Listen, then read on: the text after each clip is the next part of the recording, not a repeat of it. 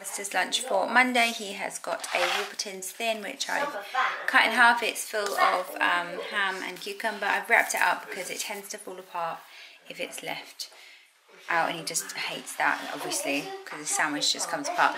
So yeah, I've put it in cling film. He's got strawberry yogurt. He's got one of these little rice puffed sort of dark chocolate sort of treats. They're only like mini things. He's got a couple of pretzels and some grapes.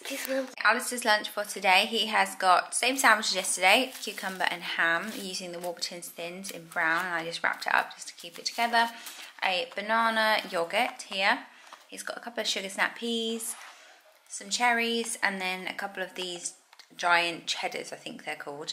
We've got a packet of them that we've had for a long time, so I'm just trying to get through them. So he's got a few of those, and yeah, that is pretty much his lunch for today.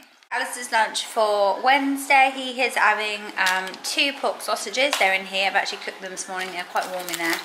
And then he's got ketchup for dipping, a yogurt. He's got some pretzels, raisins, some cherries, and some sugar snap peas in there. Alistair's lunch for Thursday, he has got a sausage sandwich just with the leftover sausages from yesterday. So there's just 1 sausage in there in the Warburton's Thin. Just wrap that up.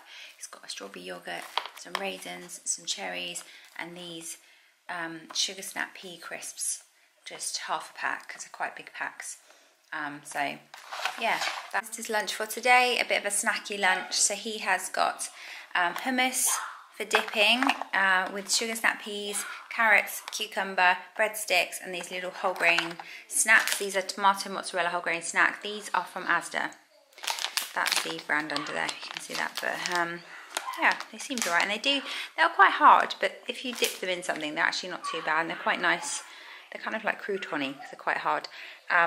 Yeah, so he's got that as like his snacking lunch. He's got some grapes in there, a yogurt, and then just a couple of chocolate coins, which I've thrown in because we have a ton still. So